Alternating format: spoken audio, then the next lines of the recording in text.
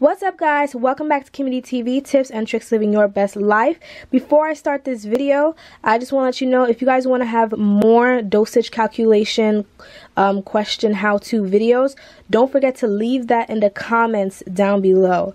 If I see a lot of people like it, then I will take the time out and do it every week, a set of like dosage calculation questions that people want. Another thing is, don't forget to give this video a like. That's also how I know that you guys like these kind of videos. And I want to preface this video by saying, if you don't understand something, if you're somebody it takes a long time to understand something, or when you're in class and then the teacher says, oh, do you guys understand, and everybody's saying yes, and you're the only person who has a question, and people scoff and they do all that because you're answering a question, just know I empathize heavily from my personal experience with you. So I want to let you know that no question is a stupid question. You may feel scared to ask a question in class, but I encourage you to ask anyway, no matter if the teacher gets annoyed or the people get annoyed, because this is your education and this is your money and this is your dreams, your life, and your future. But I know some people are going to be shy and scared anyway, so your girl Kimmy D has your back. So I'm going to be doing these questions. If you guys like the way I teach, just leave it in the comments down below. If there's anything I can improve, let me know down below. And if you have any questions at all, don't be afraid to leave in the comments down below. I empathize highly with people who don't understand. I empathize highly with people who it takes them a long time or a while to understand. You're not stupid. You are not dumb. Everybody has strengths and weaknesses in all different places. So please, please, please, I just want to say that don't feel bad. Don't feel bad. Don't feel bad no matter what anybody says. So I just want to help people because I know how it feels when you don't understand something and everybody's getting upset. So I'm going to try to explain in the most simplest way possible, the way I understand it. And I hope you guys like it. So the first question I'm going to do is, it says, oh yeah, by the way, I just want to say sorry guys for not posting for a long time. I've been so busy with school, but I know I promised y'all that I would do this, so that's why I'm doing it. So the first question says, explain how you would prepare each of the following solutions using liquid stock hydrogen peroxide as a solute and saline as a solvent. So when you see a question like that, they just want to see what you would take this and that and get this, right? So don't worry, that will make sense. So the question number one states 480 ml of 1/3 strength for wound irrigation, and then it just gives a blank line. And you're supposed to write how you would prepare it. So this is very simple. I'm using a 4-function calculator. This question is very simple. So how do you get the solute, which is the hydrogen peroxide? You just do this. 1 divided by 3 times 480 is 159.9, which is basically 160. So 160 is going to be your solute, or your hydrogen peroxide.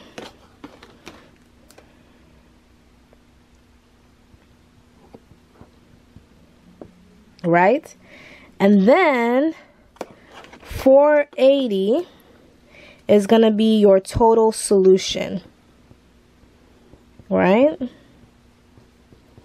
And then how do you find the solvent? Is that you subtract 480 minus 160. So how much would that give? If they allow you to use the full function calculator, just use it. I know y'all can do math, but just in case, you want to make sure that you get it right, but make sure you know how to do this quick, because more than likely your test will be timed. That equals 320. So you use 320 is the solvent. So how would you answer this question? I'm not going to write it down, but you would write out, I would prepare 160 ml of hydrogen peroxide in 320 solvent for a total solution of 480 milliliters of 1/3 solution for wound irrigation. So that's how you would do it, okay? All right, guys. So for our second question, it says, explain how would you prepare each of the following from ready-to-use nutritional formula for the specified time period. Note which supply you would note which supply would require the least waste of unused formula. Okay, so basically you have this order right here, and they're asking you to know how you would prepare this, which is what we did in our previous question, and then also which supply would cause you to lose the waste, right? So to be cost effective if you work in a hospital or wherever. So the first thing we're going to do is we're going to do exactly what we did in our previous video. We're going to figure out the amount of Ensure we're going to need. So we all know that to get the amount of solute, you're going to multiply the strength times the total, right? So 1 is going to be 1 divided by 3 times 9 times 900, which is equals to 300, right? 299. So we know that we need 300 ml of Ensure. Now, just to space this all out, the solute is the solvent, 900 minus 300 is 600. So 600 ml of solvent, so whether we're using water most likely to make the solution, for a total of 900 ml. So 900, add that, 900 ml is going to be your total. Okay, so we want this over 9 hours. Okay, so the next thing we're going to do is, it says how much supply. That's what they're asking you. They're asking you how much you would prepare. So when they ask you that, like which supply would require the least amount of unused formula, they're asking you for the solute. So the only portion of all of this that we need is the 300 ml of Ensure. That's the only portion that we need at this moment. Okay, so you have Ensure 4, 8, and 12 fluid ounces, and with this problem you have to know that 1 fluid ounce, slipping and sliding, you have to know that 1 fluid ounce is equal to 30 ml. That's something you have to know. That's something you just have to memorize. It's not nothing about math, right? So you need 300 milliliters of water, and you have 4, 8, 12. So what you're going to do is, how many milliliters is in 4 fluid ounces? So we know that 1 fluid ounce is equal to 30 ml. So all we have to do is multiply 4, which is the fluid ounce, times 30 ml. So what is 4 times 30? So 30 times 4 is equal to 120. So we know in the 4 fluid ounce can we have 120 ml. So that wouldn't be enough. We need 300. So let's say we were going to use the 4 fluid ounce. 4 times 30 is 120. Okay, 4 times another 30 is going to be 120 again. So 120 times 2 equals 240. That's not going to be enough. Okay, that's not going to be enough. So 120 times 3, that's going to give us 360. Okay, that will be enough. So it's going to take us 3 of the 4 fluid ounce cans to give us 360 milliliters of Ensure, right? But we need 300. So we would use the 300 and we would waste 60. So because we subtracted 300, which is the Ensure, so we would waste 60 ml, right? So that's how much you would waste if you would use the 4 fluid ounce. So let's say if we're going to use the 8 fluid ounce. So 8 times 30 is equals to 240. So 240 plus 240 is equal to 480, right? So 8 times 30 is equal to 240. So it would take 2 of 8 fluid ounces, and that would give us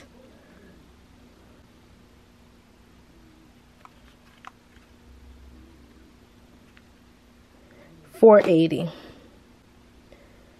But from that 480, we would only use 300, remember, because that's how much we need.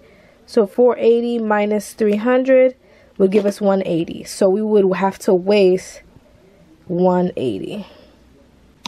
So let's say we could use the 12 fluid ounce. Let's see. So 12 times 30, that would give us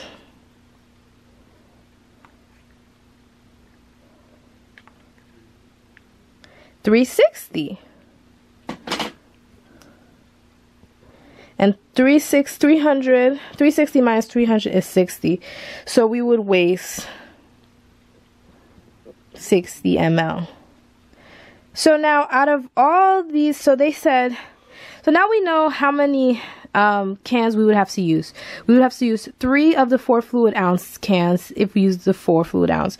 We would have to use 2 of the 8 fluid ounce if we use the 8 fluid ounce. And we would have to use 1 of the 12 fluid ounce if we use to use the 12 fluid ounce can. But the question says, what would require the least amount of waste? So this one, we waste 60. This one, you would waste 180 milliliters. And this one, you would waste only 60. So obviously, we're not going to use the 8 fluid ounce because you would waste the most milliliters. So which one would you choose? So both of these you could choose, really, because it's waste 60 ml, waste 60 ml. But the ideal answer is the 12 fluid ounce. And let me tell you why. Because with the 12 fluid ounce, you're only using 1 can. But with the 4 fluid ounces, you have to open 3 cans. So what makes more sense? What is more economical is if you just use 1 can instead of opening 3 cans, and it saves time. So the answer is you would use 1 of 12 fluid ounce cans, and then you would waste 60. Okay, so for our last question for today is 1/4 strength isomil 4 fluid ounce by mouth every 4 hours for 24 hours.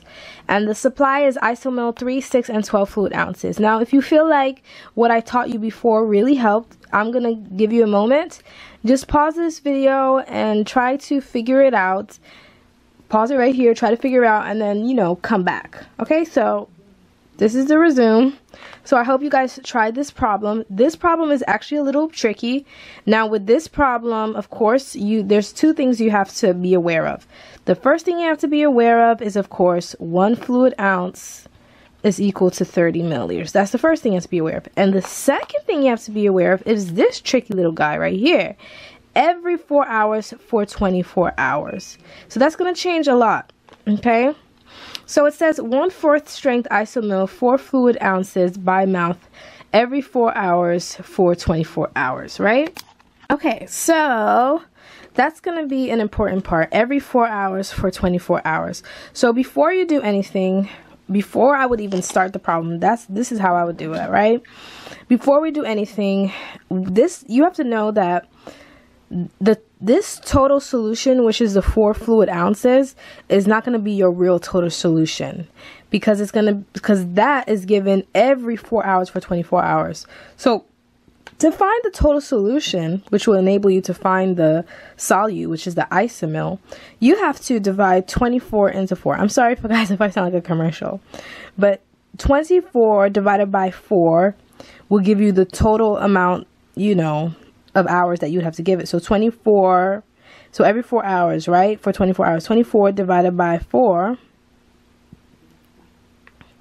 will give you 6. So when you get that 6, you multiply 6 times the 4 to get you the total solution. So if it was 4 hours for 8 hours, you would do 4 divided by 8. Whenever it says 4 hours for this hours, you just always divide this into this, right? So 24, again, let's do it so you can see, divided by 4 is going to give you 6, right? So you're going to multiply 6 times 4. So 6 times 4 gives you 24. So 24 is going to be your new total solution. So we have 24 fluid ounces. So your new problem should read 1/4 strength of isomil, you guys know, for fluid ounce, right? So how are you going to find the strength? Remember, when they ask you that question, they're asking you for the total. So the total is going to be 24. So that's why your new problem is going to look like this. So how you find the solute or isomil, the strength, do it the same way we've been doing it. 1 divided by 4 times 24 is going to give you 6. So the answer is 6 fluid ounces, right? So, but notice, I know I said 1 fluid ounce equals 30 ml. Notice that the problem is already in fluid ounces. Because if you rewind this video, you go back, most of the problems, all the problems I believe, is like 400 ml or 800 ml. But don't automatically multiply by 30, 3 times 30, because you see it. You have to listen, like you need to really read the problem and really need to pay attention. It's already in fluid ounces. This is already in fluid ounces too. You don't have to do any conversion here. So just because I tell you, okay, 1 fluid ounce 30 ml, don't mean that you automatically convert. Look at the problem and really see what they're asking you. It's already in fluid ounces, so there's no conversion that has to be done here. So you have 6 fluid ounces is the one that you need. You have your supply isomil 3, 6, and 12 fluid ounces. You would use the 6 fluid ounces. And if they ask you, well, how many milliliters is that? You already know. 16 fluid ounces times 30, whatever that gives you, that will be your ml. All right, guys. So that's all I have time for right now. I kind of want to do, this is kind of like a test run. I just wanted to see what do you guys think about this video. If it's helpful, definitely comment down below. This is the first time I ever did like a, the only teaching thing I've done like this is the and I see you guys really like that video too. I'll leave it in the comments down below if you guys want to see it. It's like how to write like notes like when you're working and stuff like that, but I never did like a teaching video like this. So this is something I'm trying out, seeing if you guys like this on my channel. I'm just trying to give a little variety in my channel. So if you guys like this kind of video, don't forget to give this video a thumbs up. If there's something that you guys want to see and specifically, don't give give this video a thumbs up. But if you guys really like it, let me know down in the comments. That's how I know to keep doing them. All right, so I'll see you later. Thank you for watching. Bye.